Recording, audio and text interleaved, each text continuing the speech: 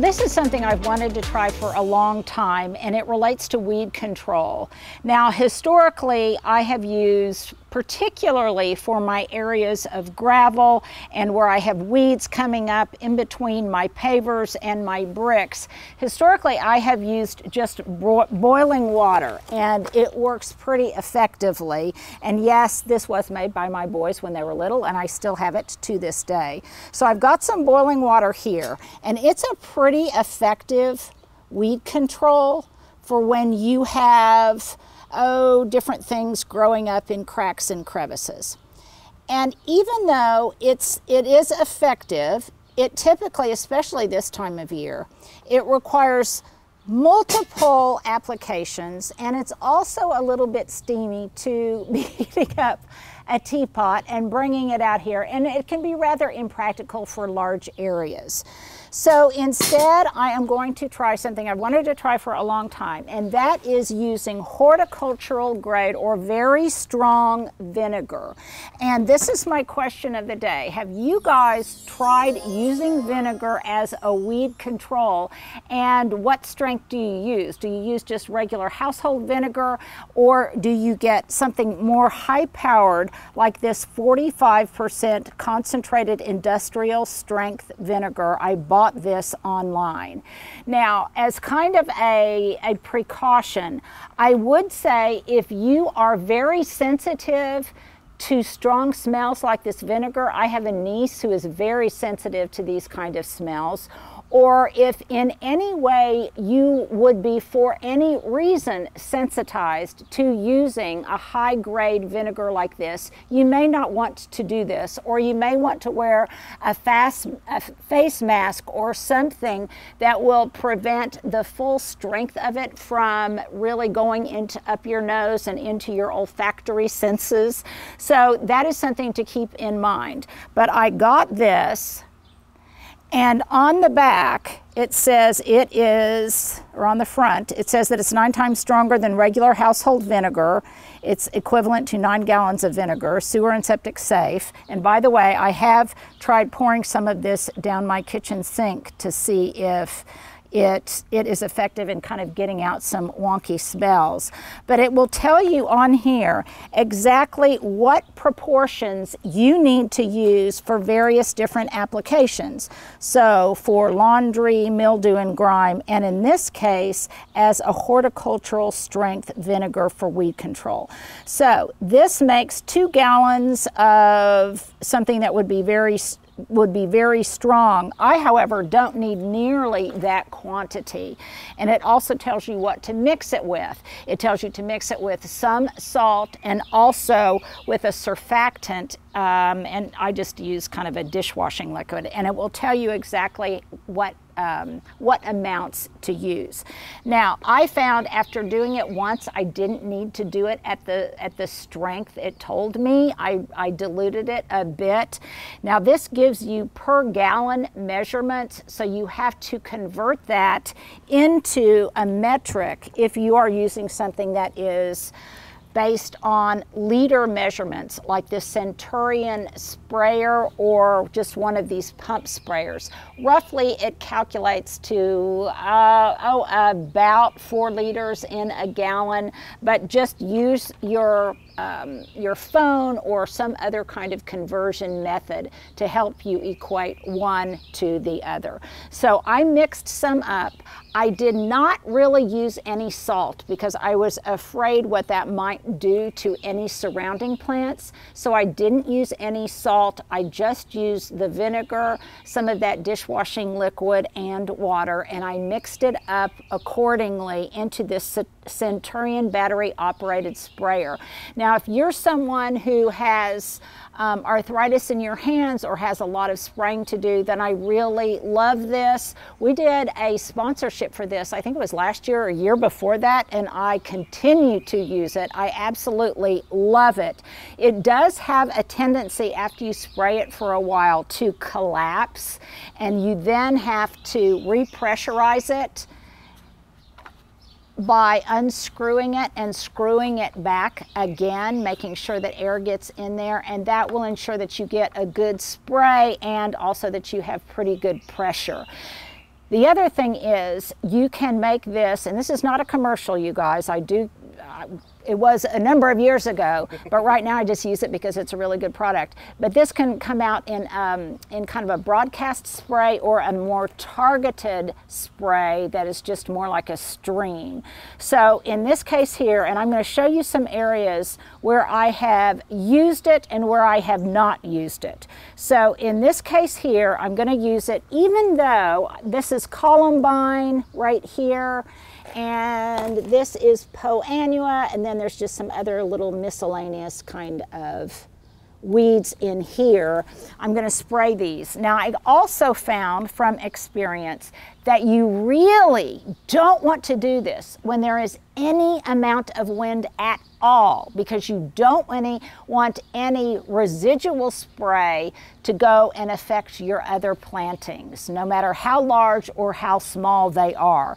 So make sure that you do this on a windless day like today. And also, I found it beneficial to have something here to be kind of a barrier between things that I absolutely want to kill and things I don't want to kill.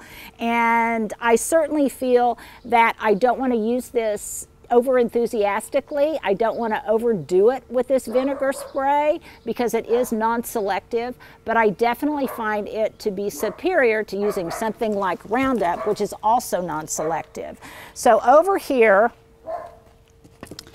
and by the way, any plant that's growing where you don't want it is really a weed. So I am just going to give this a shot. Now, according to the directions, it tells me that I should do this on a day when it's going to be very hot or pretty hot.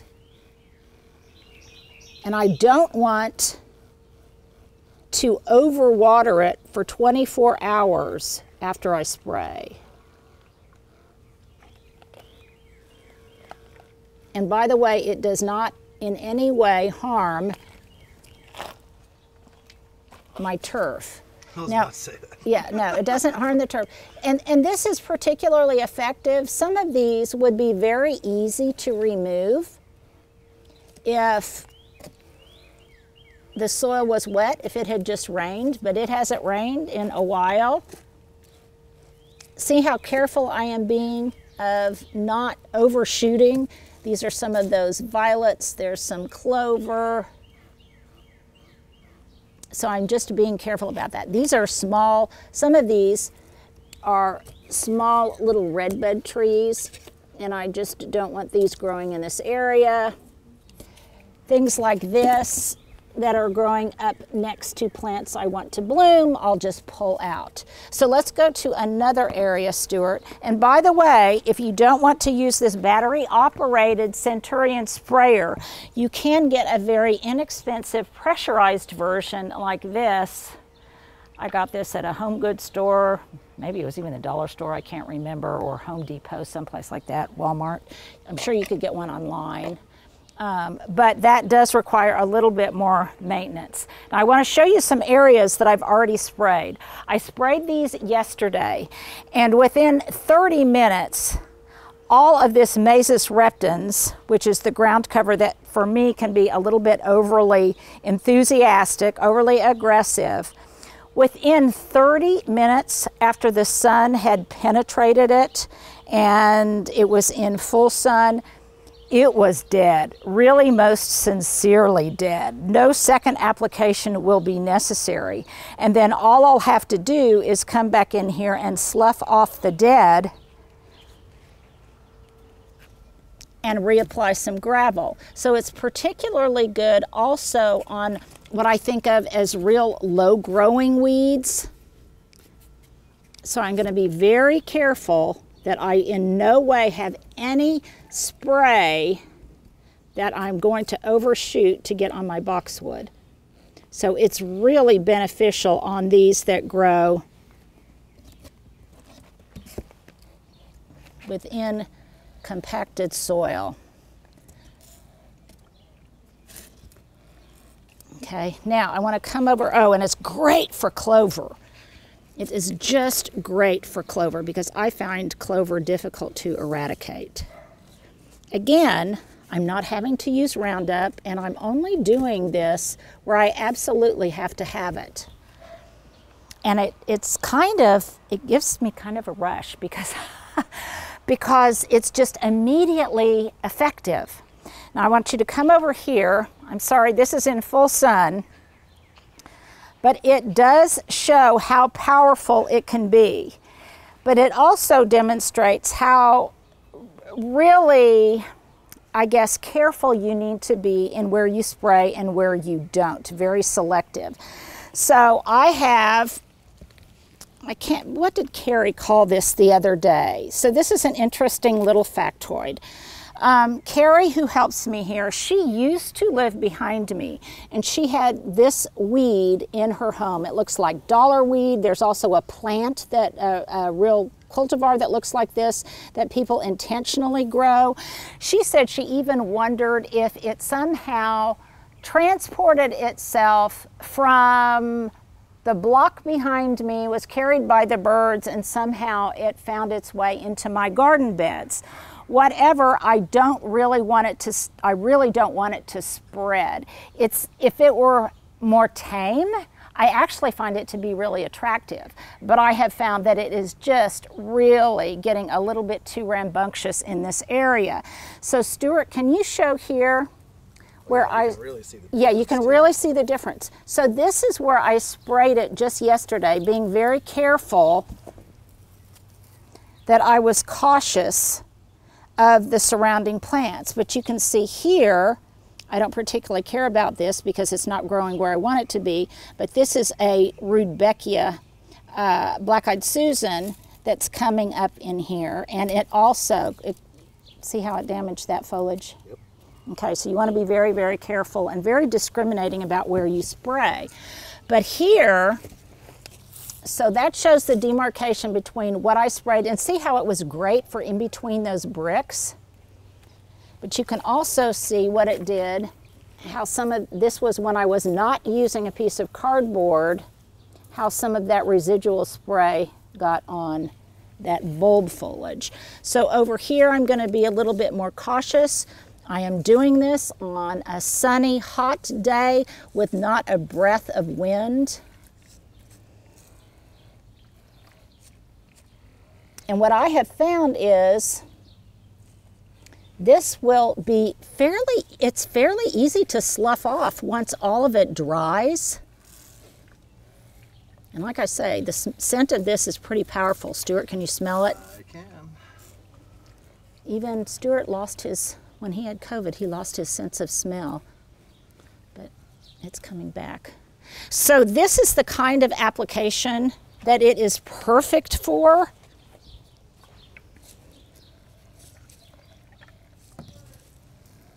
And even if I can't remove it by sloughing it off immediately, just foot traffic over time in this area, it will dry and go away. Now I can also use it on other, what I consider to be really vexing plants. So for that, let's go back into the studio, or back into the potager. Stuart, you can see here where I have killed out some weeds, and now I'm just going to replenish that with gravel. But come back in here, because this is another very difficult thing to eradicate back in the potager, and you may find it difficult to eradicate too. And this is an experiment I have not heretofore tried. So here's some more of this weed and some clover. I'm going to protect my mondo grass. And let me tell you, if I tried to pull these weeds, it would be very difficult to do so. Now here's some blessed shade, Stuart. Huh? Oh, yes. Okay. Got all of these weeds coming up in here. I can't remember the name of this. If you do, there's another question of the day for you. What's the name of this weed? It escapes me. I need to use my plant ID app to identify it. But another plant that is really irksome to me is just chives that tend to go absolutely everywhere. So I have not tried it on chives, but I want to kill it by the root zone.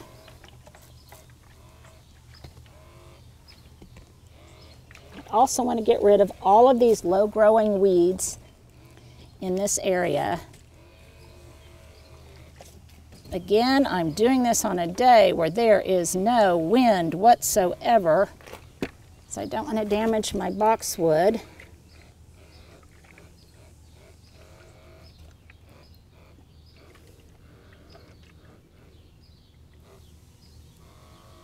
Let's see, and I will let you know how effective this is in getting rid of not only these weeds, which I already know it's efficacious for, but also for those chives. And you can see how I am making very quick work of just going through the entirety of this path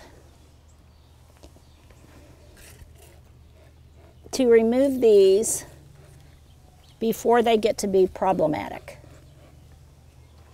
Stuart, do you see why this is very gratifying? Mm-hmm. And this is a pleasure to use. Well, it's back to the whole button pushing too. It's fun to push a button. Yes, yes. It makes me like I'm a Jedi. I'm a garden Jedi. You are a garden Jedi. I'm a garden Jedi. Never thought about that. Just, I'm a garden Jedi wannabe. I'm running into stuff over here. Where am I running Okay. into? Okay. Don't do that, Stuart. Okay. Now, how long did that take me? Not very long. From there to here to completely remove these weeds? Not very long. It didn't take me any time at all. Of course, I have to factor in the amount of time it took me to mix up this magical elixir. But I'm happy I finally tried it. I am thrilled with the results.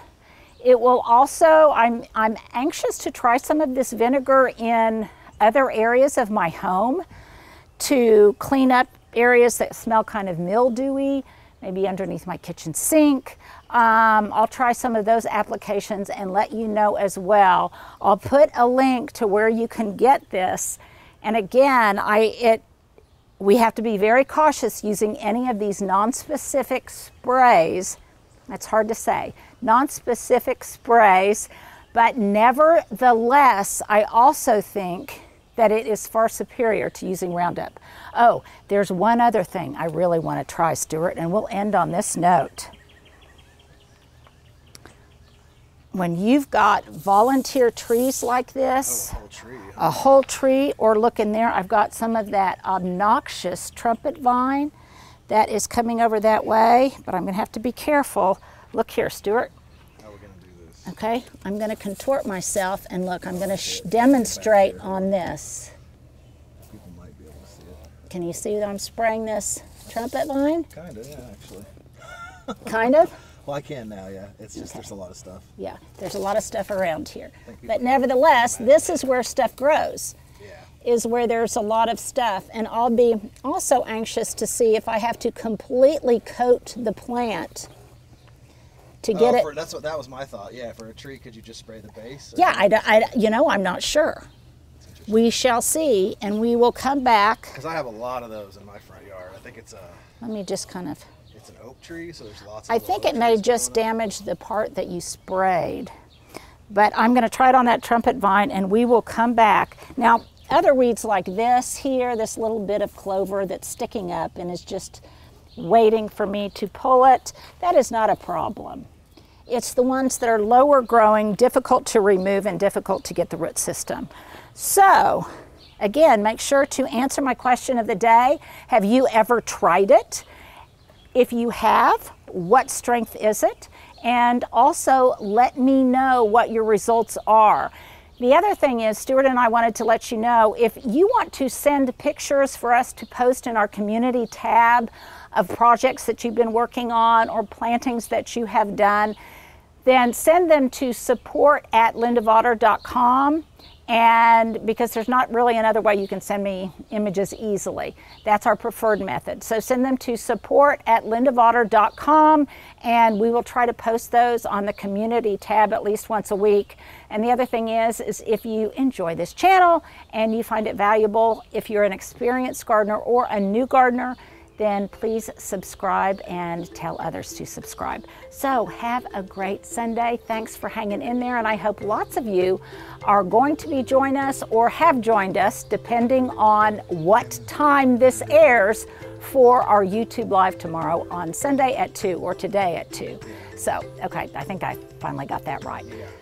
You'll get a notification. You guys have a great weekend. Well, here you go. If you've held on this long, here is your outfit of the day, starting with the tortoise version of my favorite blue light and reading glasses. And boy, do I need to clean these. But I love these, and again, I like them because they sit on my head so well, so I don't lose them. My earrings are, I love these acrylic hoops. I love hoops in general. I got these at Walmart several years ago, and I really like them. I think they're really summery, and by the way, they're not heavy.